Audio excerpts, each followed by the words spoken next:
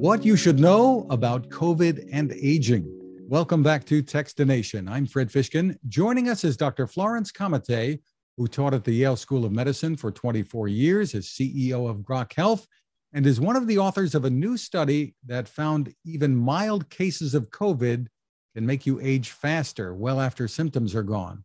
Thank you for joining us, Dr. Comite. I appreciate being invited. Well, tell us about this study, and this involved quite a few researchers, correct? It did. There were multiple authors because it was a combined effort from Yale School of Medicine, Cornell, and Mount Sinai. And what we found is that even mild cases of COVID can cause aging faster, long after the symptoms are gone. And what we believe is happening is that the body has to rise to a response when you get ill, any illness. And COVID itself, can be quite difficult for many people. Underlying the surface, the immune system has to kick in. And the age difference we saw below 50 and above 50 suggests that as we age, our body has fewer reserves to actually respond. And the immune system is probably the trigger underlying it. Does that make sense? It does. Now, does it matter how old you are when you contract COVID as far as this aging is concerned? Probably just in terms of the older you are, the more likely that you have other what we call comorbidities under the surface, whether it's diabetes or the possibility of heart disease with elevated cholesterol and other issues. And those comorbidities, in a way, are undermining your health. You may feel fine. And so age itself is one determinant, but I think it really masks the underlying health we have at the cellular level, whether we look at it metabolically, hormonally, whether we look at your health story, what's your lifestyle like, how do you sleep, how well you eat, and every one of us is different. So age itself can be a factor. 50 happened to be the age in this pilot study. Now, you also found evidence that the COVID vaccine can help reverse the body's aging process by nearly 4 years in people over 50. I think there'll be a lot of interest in that. Tell me about Exactly. Well, first, we have to recognize that this may be a transient process because we're looking at what happens with the body aging. When you get a vaccine, your body has to respond to that vaccine. Some of us had really amazing recovery, like we didn't even know we got a vaccine, and others got pretty ill. I myself got pretty ill with the initial vaccine and then slightly less so with the second one. My twin sister, who got the vaccination, had a response too, not quite as bad as I did. And I think what we're seeing again is an activation of the immune system. And once we rev up the immune system, there could be gains afterwards. So it doesn't disappear right away.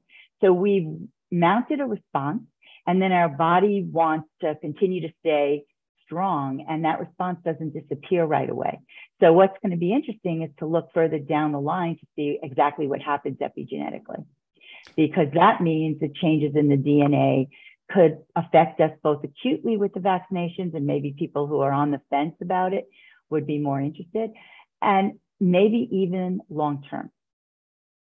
I understand that you caught COVID early on when this all started. Tell us what your experience was like, and goodness gracious, I mean, that early on it was so frightening. It still is, but it was more frightening then. Oh, I completely agree, Fred. It's scary, and I used to cry. I was home for 6 weeks. I was diagnosed. I was tested March 18th. I volunteered to be the guinea pig in my office. And that was a Wednesday. It was my birthday too that week, March 16th. So needless to say, it wasn't the birthday present you want. And then I was diagnosed. I was getting ready for work on Monday, and I was called and said, stay home. You're not coming in. You're positive in both different laboratories. I was lucky enough as a physician to have access and to be tested. Subsequently, I did okay. I worked long hours. And in retrospect, probably the sequelae I'm left with is a difficult time eating eggs and sushi, which is interesting. Those are two of my favorite foods. And it's now beginning to dissipate, but imagine it's been 2.5 years almost. And while I felt fine during COVID itself, I had some side effects. There were some treatment we did with supplements. It was so new. My real focus was on understanding people who were so ill and how they were going to survive. And a lot of my doctor colleagues ended up on respirators. What I'm happy to report is that not one of our patients, not one of them even went to the hospital in the first year. So many got COVID, but they actually did superbly well because we're looking at the biomarkers, we're looking at the way you live life, and we're fine tuning with interventions so we can maintain our health. I didn't even see a doctor. Obviously I am one, but we don't always like or think it's a good idea to treat ourselves. I have a wonderful team here though, and they took care of me. And since then, so far, so good. I've actually gotten vaccinations, but no boosters, because the other thing we do here is we look at our antibody system. And once we determine that antibodies are still high, and they're a stand-in for probably what's going on at a deeper level, but we don't necessarily go forward to recommend boosters. Is that any questions about? Well, yeah, I guess the message is we are all individuals and with different makeups, et cetera. But it is confusing for people whether or not they should be wearing masks today. Most people are so tired of it, they don't want to when they're out and about. And now we're seeing the reports about the new variants spreading rapidly, and other stories saying if you're getting COVID more than once, each time it multiplies the chances that you're going to have problems later on. So tell us what your thoughts are and what you tell patients. So from the very beginning, actually, before my diagnosis, that Friday night, I was in the office until 9 o'clock writing a statement for everybody who works with us and begging them to wear masks, because the CDC had not come out with that yet. And I felt, just in terms of knowing medicine, how things transmit, that this was a respiratory virus that was going to infect a lot of folks who didn't realize how serious it could be until we knew more. And wearing a mask, if you can bring yourself, and you can see, actually, I'll show and tell. I found these beautiful chains, and I wear masks that I got very early on from a company. I ended up, because we were just beginning with Grok, you could see our Grok logo. It's a zinc infused mask that actually is just as good as N95. And I believe that when I need it, I put it on. Now, I'm not a lover of masks either, but I do want my health, and I don't want to get COVID over and over, because I do feel that it wears you out at the immune system level. And so I would strongly recommend, for those who can tolerate it, when you're beyond your own personal friends and family, you're in an airport, it's crowded, you went to an event like a game, a baseball game, you go to an amusement park, you're out with your grandchildren or your children, and you know it's going to be very difficult if someone doesn't feel well to tell them cover your mouth or make sure. It's not enough. Take that mask with you, wear it around your neck like we wear glasses sometimes, and make sure we put it on, because unless we're in prime health, and it's very difficult unless we know more about each of us cells, it's very difficult to stop it. So that's number one. Also, be up to date on your boosters. So if you don't have access to getting antibodies regularly, then do get boosters, particularly if you've tolerated them in the past and they're not an issue. Switch off the boosters. So if sometimes you got Moderna, go get Pfizer, because they're different and they should be synergistic with each other. And those are the tenets that we follow. We also have a supplement program when someone is diagnosed or exposed to COVID, like a husband and wife or partners. We then look at ways to rev up the immune system to help. So there are particular supplements we're highly in favor of. And I'm happy to share that with you and your followers. Sure. What would you recommend? So there is a substance that is called Humavir, Humavir,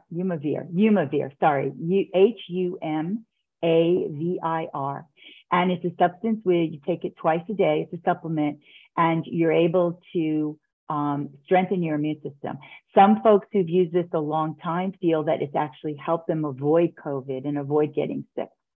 Then we also are strong believers in vitamin D and having levels of vitamin D that are adequate. For us, a level of vitamin D above 60 is really superb, and it's best to have a measurement. Ask your doctor to measure your vitamin D, because even though some of us take vitamin D, we may not be absorbing it. It has to be taken with fat. It's fat